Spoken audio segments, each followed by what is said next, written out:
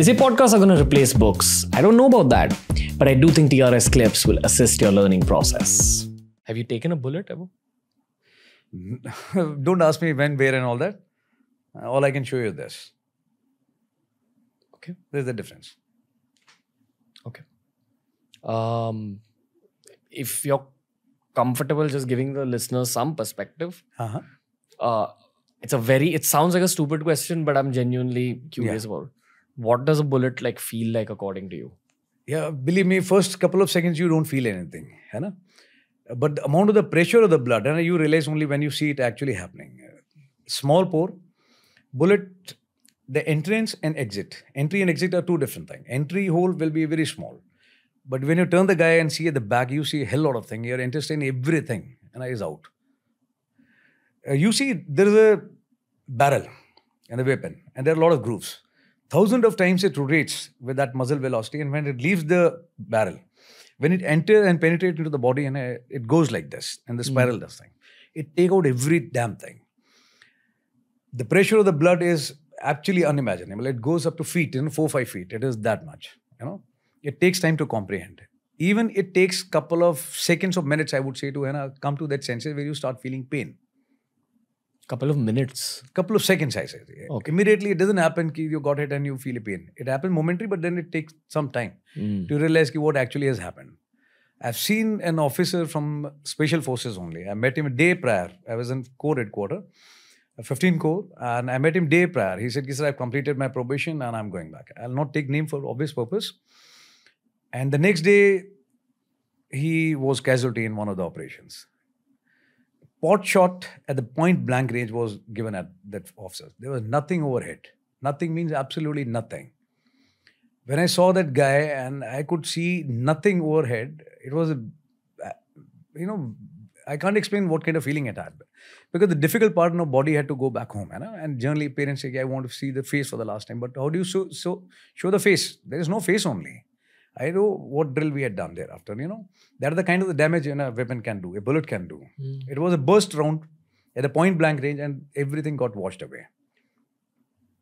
Is it, again, this is public assumption that because an AK-47 is easy to use as compared to other weapons, that is the choice of weapons of insurgents, of terrorists. Is that true?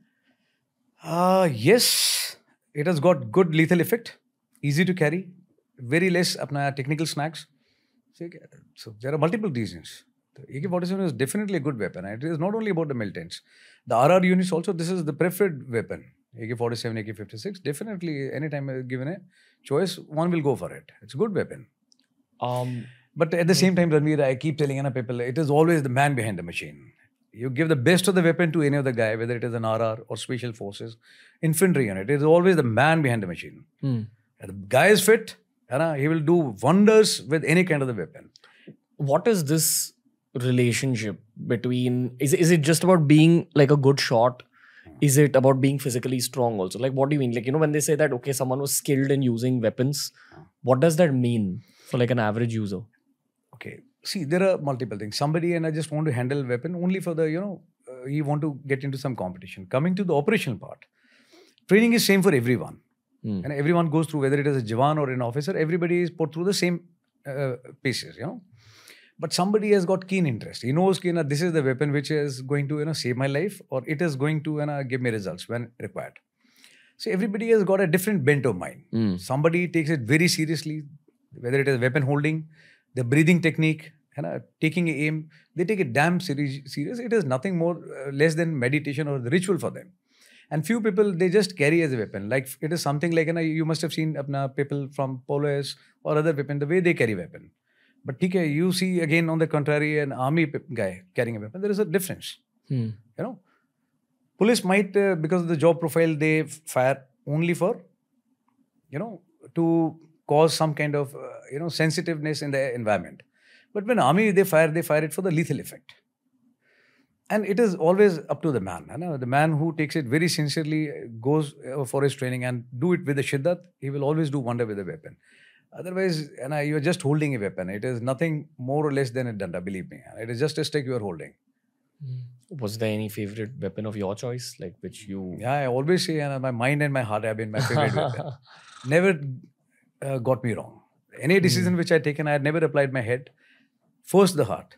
Like one example I had given you, that incident where I thought, this guy deserves a second chance. I went by my heart, and it was one of the best decisions I've taken in my life. So heart and mind is definitely the ultimate weapon. Firstly, it is indigenous. Something which I had made myself. I'm working consciously upon it and improving that version day by day. And lifelong, till the time I close my eyes, it is going to stay with me. Baki jitne weapon hai, it'll come in the market, you import, export. Today, there is some other version, day after, some other weapon will come. But this is pure indigenous. It is never going to go out of the market. It always stays with me. And I'm damn confident about this weapon. Thank you for watching this clip. If you want to learn more about this topic, we've curated a playlist just for you. And here's a link to the whole episode.